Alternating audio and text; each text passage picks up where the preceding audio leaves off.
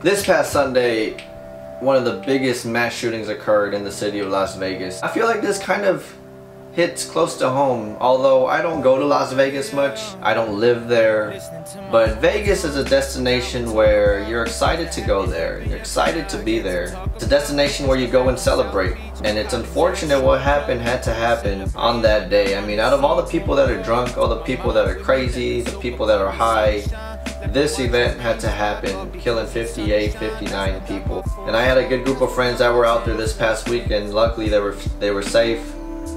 But man, it's really a crazy story. And that just shows you that tomorrow is not guaranteed. And you never know what's going to happen. This is not something that could have been predicted or anyone saw coming. I mean, let's be grateful for each other. And you know, the city of Las Vegas is definitely still will be a destination where we will all be excited to be there.